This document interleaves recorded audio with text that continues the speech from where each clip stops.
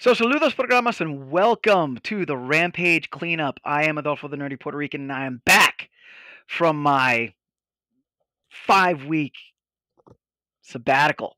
And here with me, as always, is Mikey. Say hello, Mikey. Hello, cleanup crew fans. And thank you, Mikey, for holding the fort down and keeping it going. So that's it was great to see it. The Rampage Cleanup has continued on whilst I was doing the things that I was doing. So this is a special Rampage cleanup because this Rampage it was actual named event, wasn't it, Mikey?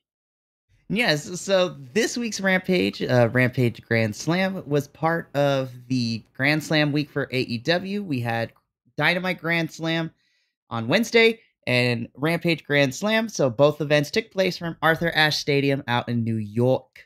New York, New York's a wonderful place. Yeah, so this Rampage was actually 2 hours. I ended up only watching the second half. So, Mikey, let's jump right into the first half of this Rampage, and let's talk about that Christian Cage, Luchasaurus, Darby Allin Sting match. So what I'm going to do for this first half is, because Adolfo has been living his best life on his sabbatical, I'm going to fill him as well as the rest of the audience in of how we got here, because that's the important bit. So as Adolfo said, we started with Christian Cage and Luchasaurus taking on Darby Allin and Sting. So this all kind of stems from pretty much since All Out, when Darby and Luchasaurus fought for the TNT Championship. Darby unfortunately was unsuccessful, but him and Christian Cage have been going back and forth. So they decided, let's just do a tag team match between Darby and Sting and Christian Cage and Luchasaurus. Honestly, for the first hour of this 2 hour Rampage, this was my match of the night for hour one for sure. I think Christian hasn't lost a step, and this delusional heel character that he is presenting is probably one of my favorite things right now going on in AEW in terms of character work. Luchasaurus actually did a lot of the offense in here too, which I was surprised with, because it's been a hot minute since Luchasaurus has actually gotten to the ring. Darby Allin still doing Darby Allin things. Sting was my MVP in this match because, again, perfect way to still be wrestling at a age that Sting is at.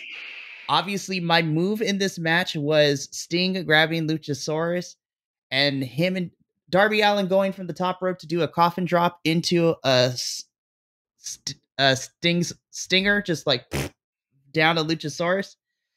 I mean, Nick Wayne was out there. The only complaint I have, he didn't really add to anything in the match, but potentially Christian Cage might be infecting his mind. Darby Allin and Sting pick up the victory here. This was a fun way to start off this first hour of Rampage Grand Slam.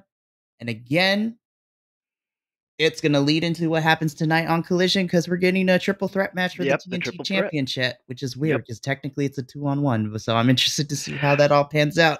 Right. Now, I did not get to see, like we had said, I didn't get to see this match. Mikey, does this past match, this Christian Cage Luchasaurus Darby Allin Sting match, does it set up, does it plant the seeds for the Luchasaurus turn on Christian Cage?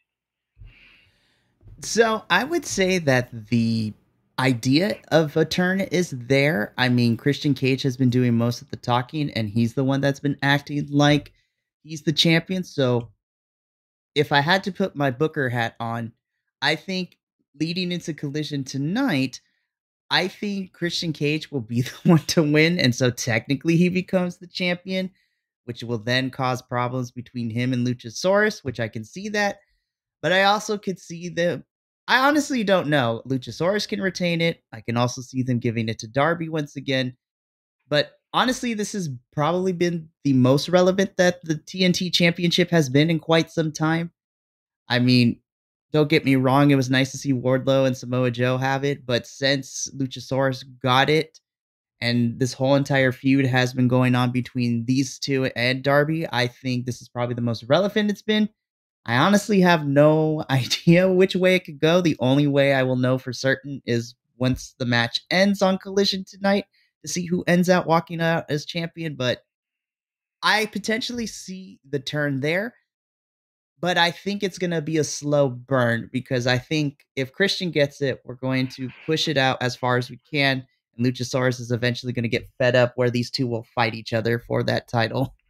Right. Yep. That's kind of where I've been seeing the long game in this. So, but moving on. After that, we had our mixed trios match where we had Orange Cassidy, Chris Statlander, and Hook versus Daddy Magic, Cool Hand Ange, and Anna Jay. Listen, Orange Cassidy and Hook was a tag team I didn't know I wanted until I got it a couple weeks ago. All I need now is for them to throw in Danhausen, and that would be the perfect trio for me. I would love it more so than anything. This match really didn't have much of a build 2 weeks ago. It was just Orange Cassidy talking to Hook, be like, hey, we should be a tag team. Hook's like, cool. We should have a match at Grand Slam Rampage. Cool. And then it turned out to turn Which into a trios. But right, I'm I mean, like, but that's textbook Orange Cassidy. I mean, you know what I mean? Like every time he's gotten someone to help him, it's just kind of been like whoever has been in the locker room be like, yo, you want to go do a thing? Okay, you know. So it's like, it's good. so it's it's interesting how we got here because really the build hasn't been like that. But since you've been gone, Adolfo, obviously, as you can see, Orange Cassidy is no longer the international champion. Technically, that would go to John Moxley, but on Dynamite Grand Slam, through some scary concussion protocol that happened in the middle of the match, they're called an audible, and Rey Fenix is your new international champion, taking it off of John Moxley. Yep, saw that. Chris Statlander main evented both Rampage and Collision last week, defending the TBS championship. On Rampage, she defended it against a returning Jade Cargill, who's now off to WWE now that she's finished up with AEW, allegedly. And then on Collision, she defended the title against Britt Baker, Dr. Britt Baker, DMD, in her hometown. And I was worried that Chris was losing it there, but she retained it. Chris has been looking strong. She's been defending that title week in, week out. It's been great. And adding her with Hook and Orange Cassidy was great. And I like seeing that Daddy Magic, Cool Hand Ange, and Anna Jay are still getting to wrestle now that they've defected from the Jericho Appreciation Society, since pretty much everyone else did, Yeah. which we'll talk about Sammy in a little bit when it comes to that. But this was a fun match. I was surprised to see that Daddy Magic and Cool Hand Ange and Anna Jay, those three this was pretty evenly matched between offense and defense. And Daddy Magic was actually MVP for me in this match. He did a lot of the offense for his team. But of course, it's Orange Cassidy, Statlander, and Hook. Like, of course they're going to win.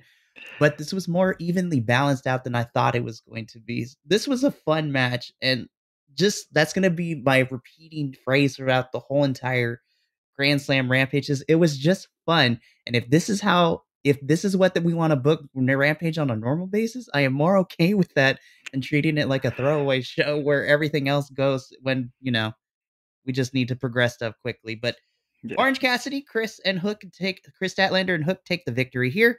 This is a fun match. I need more Anna Jay wins underneath my belt because I think she is a phenomenal talent, but I'm happy that she wasn't the one to get pinned in this match. Right. Yeah.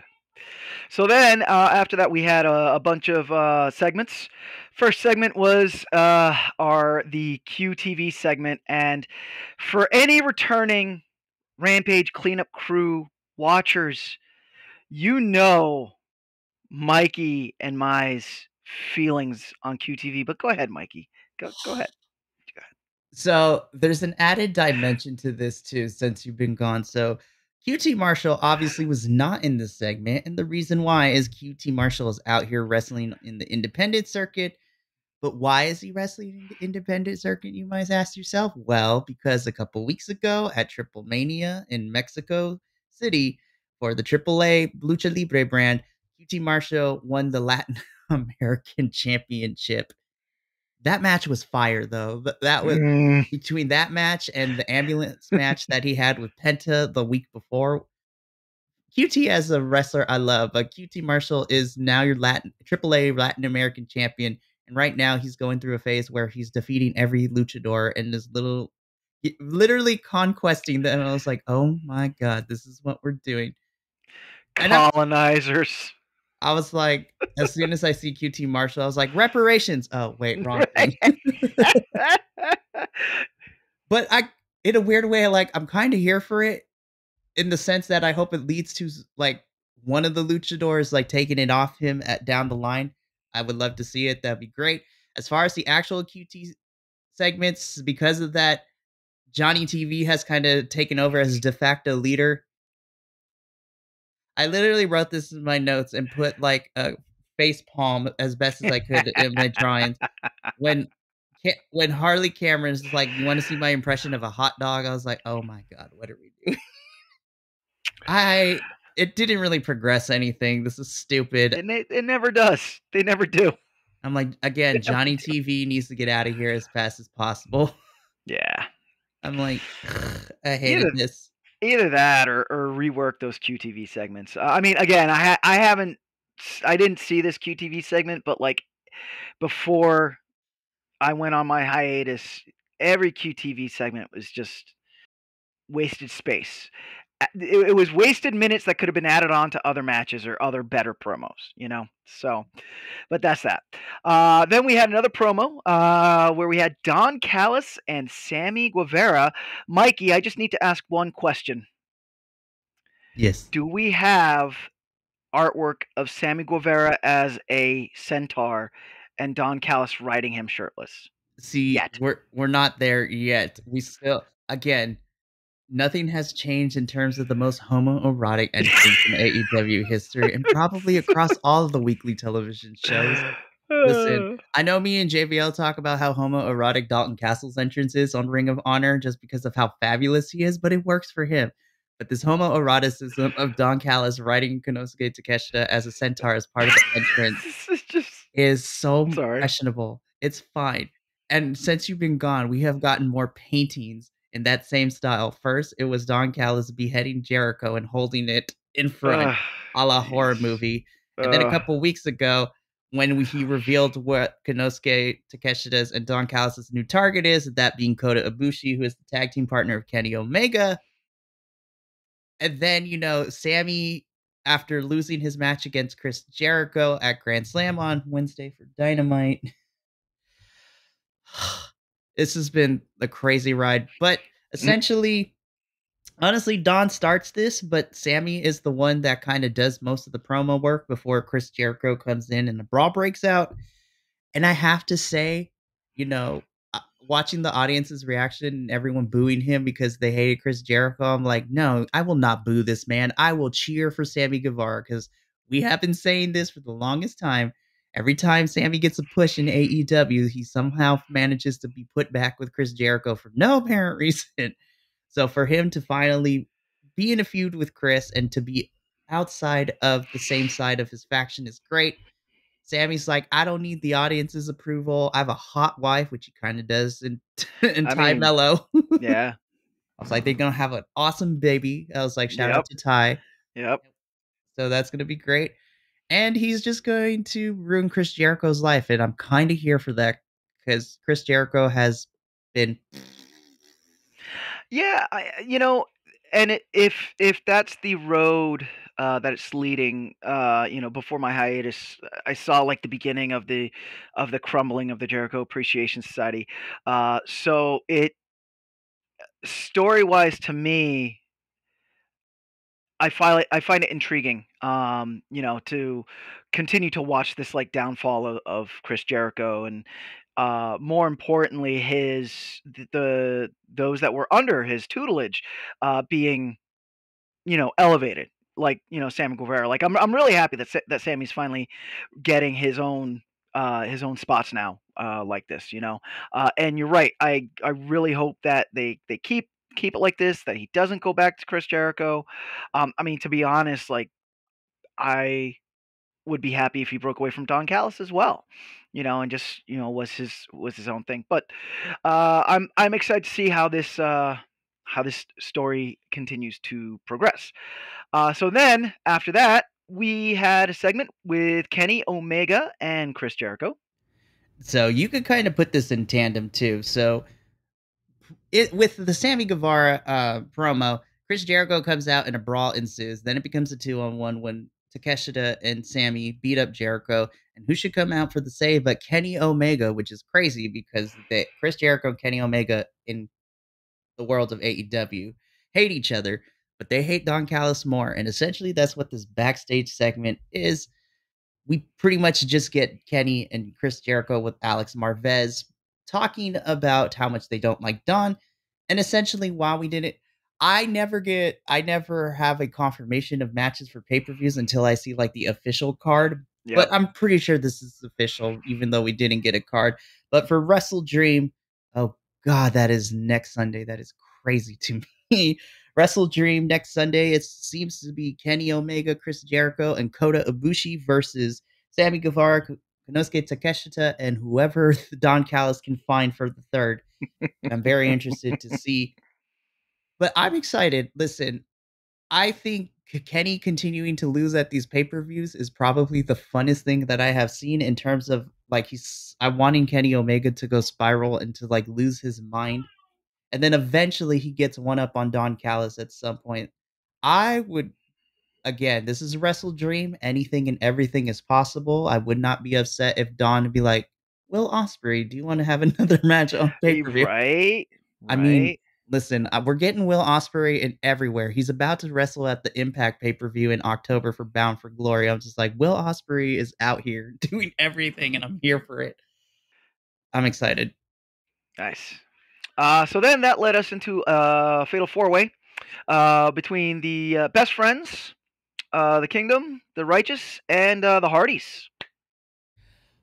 Okay, so this is a lot. So let me try to get into this. So obviously, the Ring of Honor Tag Team Championships, and I've said this on across multiple reviews, I have an issue with it being on MJF and Adam Cole because they're not being defended regularly as Tag Team Championships should. Again, I also still feel the same sentiments that Aussie Open was done dirty when they lost those titles to MJF and Adam Cole on the 0 hour pre-show for the Wembley show at All In.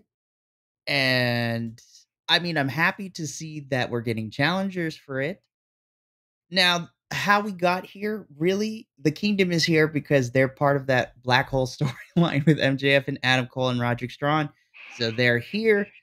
The Hardys and the Righteous are here because they had an interaction over last week over on Collision, in which the Righteous beat up the Hardys when they came out and made their debut, and then the Righteous cut a promo last week about it, and Best Friends just got it in here because Best Friends. Yeah. So as soon as I saw Best Friends, I was like, oh, they're taking the pin in this one. I was like, that's all this was. I have to say, this was actually a really fun match. And I am actually really, well, I shouldn't be surprised because in hindsight, it really came down between, I think, the Kingdom or the Righteous are going to win. The Righteous do end up getting the victory here, and that tells me that we're not ready to pull the trigger on Kingdom taking those titles quite yet. Do I think the Righteous are going to take the titles off of MJF and Cole better than you, baby?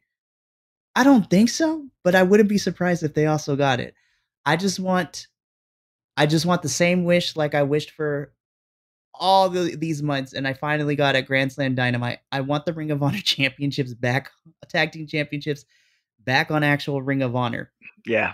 And now I'm happy that the Ring of Honor main title is now back on Ring of Honor with Eddie Kingston beating Claudio. I'm like, finally, Yeah. at least Eddie will be on Ring of Honor defending that thing. But Yeah. overall, this was a fun match. I'm excited to see the Righteous take on Better Than You, baby, whenever we get that match. And I'm also interested because after the match, the Kingdom beat up Best Friends for no reason and a temper tantrum for not winning. So I'm excited to see Best Friends and Kingdom feud for a little bit. So overall, this is a lot of fun. Cool. Sounds like it built some stories. Yeah, with the Better Than You, baby. I did see the news splash that they had won the Ring of Honor tag team. From a from a from a publicity standpoint, I can see why they would want to do that because I mean, Adam Cole and MJF, they have captured the hearts and minds of, of the wrestling fans. So to give them a little to continue that. I guess instead of giving them the AEW tag team championship, then the next best thing was like there was the Ring of Honor. So from that standpoint, I can understand, but also I do agree with you. It is frustrating that we don't get that tag team belt defended often, especially now as a new watcher coming into Ring of Honor. I've been watching more Ring of Honor. It's yeah, I want to see the Ring of Honor belts in Ring of Honor, and I want to see them defended. So yeah, so then that was that, and then we had a video package for Mike Santana, who's coming back from a really horrendous knee injury. So go ahead, Mikey. You seem like you have thoughts. Listen, I will never be against seeing my Puerto Rican wrestlers, especially Santana and Ortiz, now that they're officially back. We'll talk about Ortiz in a little bit because there's been some drama for the last year that these two don't see eye to eye, and it seems that they're headed towards a feud and series of matches down the line. But I'm happy to see Mike Santana back, and this is the version of Mike Santana of LAX from Impact Wrestling and TNA. Like, this is the Mike Santana that I love so much. And we'll talk about it when we get to his actual match. But Nice. I'm just happy to see him back, man. Yeah, his video package definitely got me interested. He's again, Mike Santana is one of these wrestlers that now that I've been getting back into wrestling, apparent it looks like he got injured right before I really started watching AEW, so I haven't seen a lot of Mike Santana, so I'm excited to see more of him. Although I fear for his knee, but we can talk about that later. So now this leads us into hour two of Rampage, which is where I was able to watch. And our first match was the Acclaimed versus the Dark Order. It was a good match. I have to start off by saying I am so happy seeing Daddy Ass back. Alice and I were at the Collision where Daddy Ass took his boots off, and for my whole sabbatical, I had no idea what was going on with that. But eh, when when Daddy Ass took his boots off at Prudential in New Jersey at that Collision, you could feel the collective, the air of the fans. It just like dropped and like no, So seeing him back with the Acclaimed and seeing him as a champ, that was really good. The match was good. We've seen the Acclaimed against the Dark Order before. They did they started the show off right, started the second half off right. It was good. It had some good spots. Um, what do you think, Mikey? I agree with you. I think this was a really fun way to start the second hour.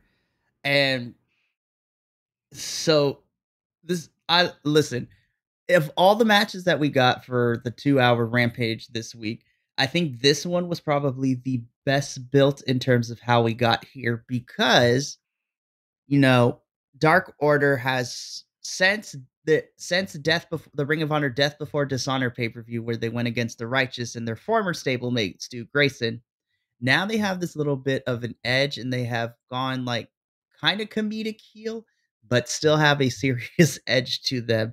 Yeah, And so how we got here is that they feel that the Acclaimed and Daddy S are not the epitome of what a trios champion looks like, spouting ridiculous reasoning. And then we get the match last week on Collision between Anthony Bowens and John Silver.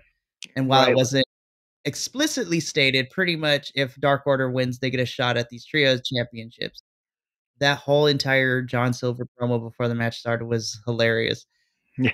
This is like, I looked up scissoring on Google. That's not what that means. Don't look it up. Don't look it up. So stupid. Yeah, yeah, Again, but I love it. And then the commentary made me upset because then I forgot, oh yeah, they reminded me of that the Acclaim did eventually win the tag team titles at Grand Slam last year and became tag team champions. And I'm still of the mindset that they should have won it the week before at All Out in Chicago against Keith Lee and Swerve. Mm. Because I was like, "Oh, this is gonna be a squash match," and then they made me believe, and then I was upset when they did not win. I was like, "They should have won at the pay-per-view." But this was a fun match. I hope this is not the end of Dark Order and the Acclaimed and Daddy Ass's feud because I think as of right now, Dark Order and the Acclaimed and Daddy Ass are really the only 2 viable trios they have, and then whenever you decide to bring House of Black, which they're you know, the Acclaimed and Daddy Ass took the titles from to become Yep. trios champions, so whenever you wanna put House of Black back in, but they really gotta start building up the trios. I mean, technically, we have another trio, but they're champions of a different brand. Stay tuned for that. Right. Yep. Yep. Yep. Overall, I love this match. Yeah, it was a good match. It was a good match. And then after that, we had Sky Blue versus Julia Hart of the House of Black. First and foremost, I want Julia Hart's hat. Me too. I when she was coming down the ramp and the light was like coming through and it was all like, yo, jealous of the hat. That's all I'm saying. And I Stevie and I also Stevie wonder Nicks if out here, I love it. I also wonder if that's the hat that uh who was it? There was an interview where Julia Hart said I think it's like Brody King or um not uh the other big guy. Buddy Help me out. Matthews? Buddy, yeah. Either Brody King or Buddy Matthews helps to pick out Julia Hart's outfits and like one Okay, of those guys picked yes. that hat and I want to know who it was cuz Okay, I I could tell you who it was. So, um, I have said this on multiple occasions, but Brody King, inside the ring is very fun to watch, but he's one of my favorite people outside the ring because, when he was on Renee Paquette's, podcast series, Oral Sessions, where she interviewed him, he has become Julia Hart's like on the road, like him and his wife have become like yeah. the on the road parents for Julia Yes. Hart. And so Mhm. Brody King actually took Julia when she first debuted with House of Black, and he said in the interview like he and his wife have taken her shopping for outfits for her wrestling gear. He and his friend also helped make her music for her, and so eventually the King family has essentially become Julia's on the road adopted family. It's the cutest thing. Yeah. But It is. funny enough, so while Brody King has kind of helped Julia evolve the hat, Julia was on a shopping trip with Brody and his wife. She picked it up. She's like, I like this hat. So technically, by proxy, Brody helped her pick it out. But Julia Hart surprises me too in this because Brody's like, I was surprised of how gothic and dark this girl actually is. Well, and it goes into a story when we were making her theme music. I asked her, "What are your inspiration?" I'm thinking she's gonna give me some like pop music or things like that. And Julia Hart's like, "Well, I like Marilyn Manson and Nine Inch Nails." And Brody King just turns and goes, Yeah. "What?" I was like, Julia Hart is already a favorite. Clutch my pearls. Her Yeah. entrance is a thing of beauty, and I love the intimidation of Brody King walking her down to the ring. And knowing what we know outside of them being the adopted family for Julia makes it even more in a weird Adams Family-esque gothic like cuteness to it. Yeah. Mhm. Mhm. This match ruled. Yeah, no, and this match, not downplaying this match because this match was good. Sky Blue, rising, another rising star in AEW. Julia Hart, also a rising star in AEW. They both put their all in. I really enjoyed that it was not a squash match. When Julia was coming out, I was afraid that it was going to be a squash match because, correct me if I'm wrong, but the last few matches, at least the last two matches that I remember Julia wrestling were squash matches. I know the one was the match where she had to they kind of pulled it together last minute because I think it was Willow Nightingale had gotten hurt the night before, so they called Julie up. Um, but I am happy to see Julia is actually wrestling. You know what I mean? Uh, and not um, and not being held to these really short. squash matches. I want to see more of Julia wrestling the longer matches. Put her up against the Taya Valkyrie. Put her up against the Lady Frosts. Um, I mean, and she's undefeated, so she can make a run if they so choose to the women's championship. Chris Statlander right now, right? Yeah, Have so it? Yeah. so it's weird because Chris is the TBS champion, and then your AEW World Women's Champion is Saraya. So Okay. Okay. Right. Yes, that's right. But like, get Julia after one of these two. You know what I mean? I mean, she's she's undefeated in 2023. So that, you know, now mind you, she might still not be seasoned enough to really like grandstand one of those matches. Another reason why I think this Sky Blue Julia Hart match was really good in Julia's development and in pushing Sky. Like the move that Julia pulled where uh she was hanging upside down on the turnbuckle and she locked her leg in, and then it ended up being like a Hurricane Rana, where she flipped Sky Blue off. That was great. I enjoyed that Sky Blue's aggressive wrestling style. Um, it wasn't just aggressive female wrestler versus aggressive female wrestler, because it seems like um, the female wrestlers that are of like that Sky Blue Julia Hart body type, they try to make them um like hamsters on steroids, uh where they're jumping off the turnbuckle and like like kind of like what Sky Blue was doing was just like winding up and just giving like the form and form form and then bouncing off the ropes and all that. I enjoyed that Julia Hart had a different style. It was, to me, in my unprofessional wrestling opinion, to me, it was almost like an old school Undertaker style, where she was slow and she was prodding and was waiting for Sky Blue to do the move to like counter the move, um, or what have you. And I really enjoyed that. I really enjoyed that. It was two different styles, and it was a really enjoyable match. it was. And then what makes me more excited is after the match, Julia Hart wins. She decides to put Sky Blue back into the submission again, and Willow Nightingale comes in for the save, which sets up Julia versus Willow tonight on Collision. I'm like, Yep, I'm yep. excited. I will be happy if I see Willow cold cock Brody King, because you saw the way that Julia Hart hit behind Brody King. Like I'm all for it.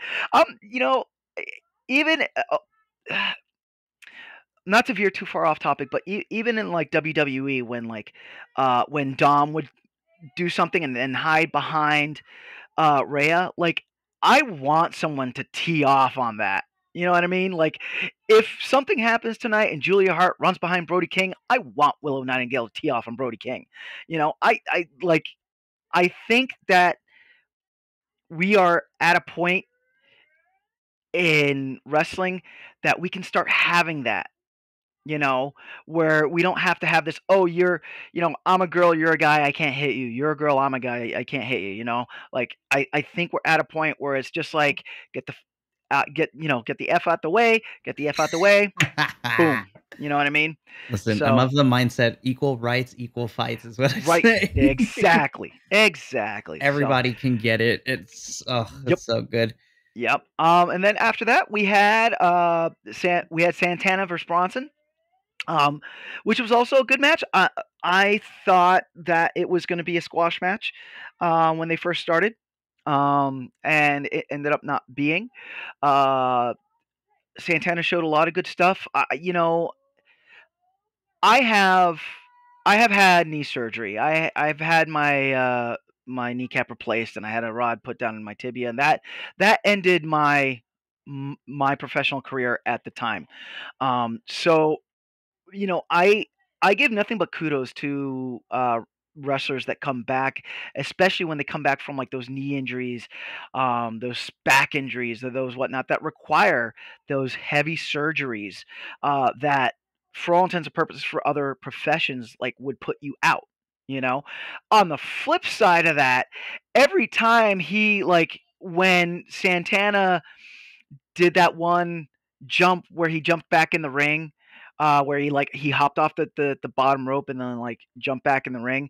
And I think he also did a somersault maneuver or something like that during the match. Like when I see that, it makes me I'm just like, oh god, you know, because I'm afraid. I'm afraid to see that injury get re-aggravated. But it was good. It was a good match. You know, kept me entertained. What'd you think?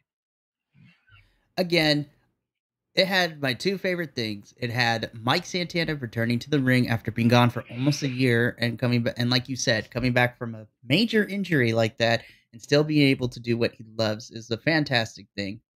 Also, the fact that he got to go against one half of my favorite tag team right now, Iron Savages. Listen, I'm gonna send you a picture later. Those are some beefy boys. The trio of Iron Savages and Jack Jameson is a thing of beauty. And I'm gonna make you watch their match against Mogul Embassy when they went for the six-man tags. It was high flying meat. It was great. Lots of But man meat. I Man did meat on appreciate. man meat. Yep, I appreciate though that they did give this time. I thought this was essentially going to be a squash match, but they gave it like 8 to 9 minutes, which I loved. And I knew Mike Santana was going to win. But then, even the small bit that we got at the end as Mike was walking back up the ramp and him and Ortiz were coming face to face, I was like, listen, I'm not sure if they have made up yet, but it seems that they're pulling this trigger where Ortiz and Santana are going to be fighting each other. And I'm just like, on the one hand, I hope it doesn't become too much of a shoot fight because I don't want to see real life violence and hatred on my television screen. On the other hand, though, I want to see this kind of hatred and violence on my screen. Right. Well, especially because these two have worked together for years, like literally decades as a tag team. And just the fact that if we play off of the real life animosity, I think that this has a potential to be a fun feud. But I hope that they handle it with care and then we don't get a third situation where an actual fight breaks out backstage. Yeah. That's the last thing you need, especially after recent AEW history.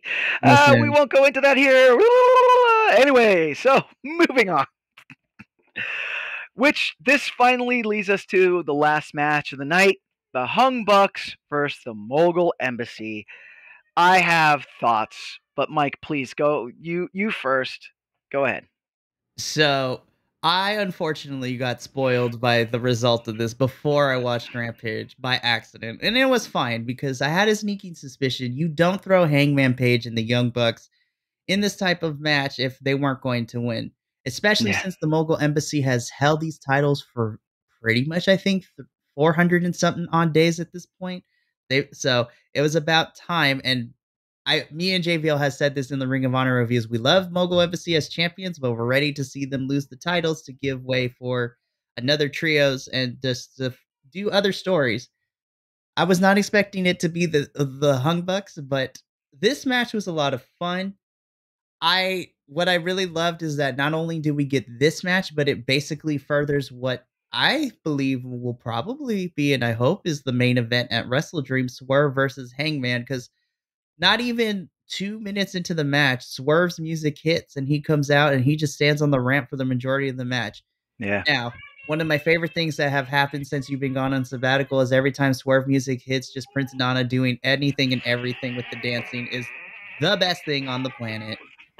And that is I want him and Daniel Garcia to have a dance off, that's all I wanna see, but Yeah. this match was brutal in the sense that Yeah. the Hung Bucks had to bring everything they had.